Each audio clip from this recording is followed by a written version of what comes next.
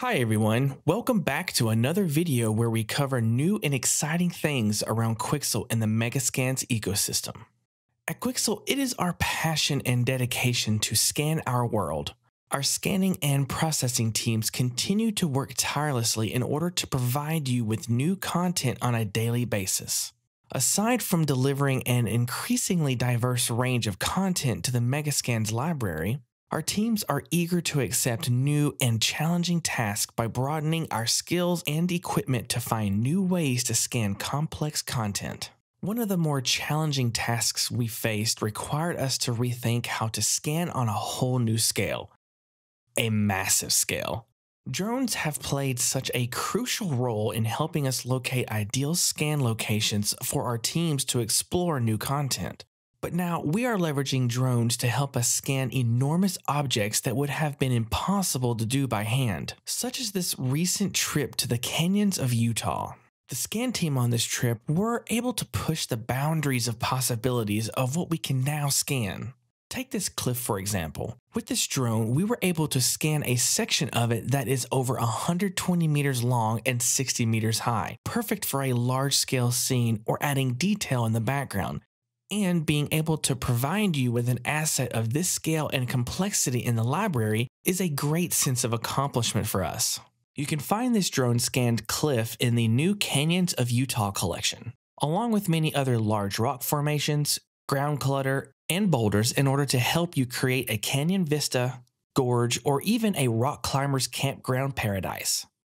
Create striking coastal formations and rock faces with the new Nordic Coastal Cliffs and Nordic Archipelago surfaces with many variants of sharp cliffs, eroded surfaces, and chilling northern atmospheres as you traverse the waterfront terrain.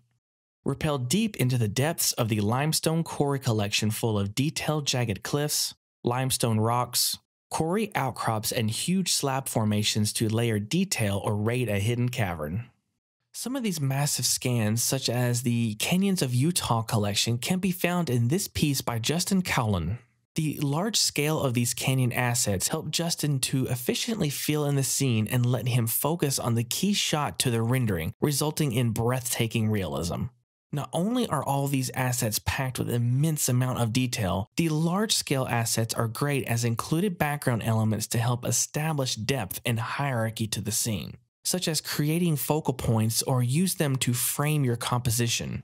We regularly feature artists' work from around the community that use all levels of detail and scale, even down to the specifics of vehicle materials. These artists were able to use Quixel Bridge to easily find, download, and export new content to their scenes with only a few clicks. But Bridge is capable of being used with more than just Megascans content. Sometimes you have assets of your own, but you may not have an easy management system to filter through your own content.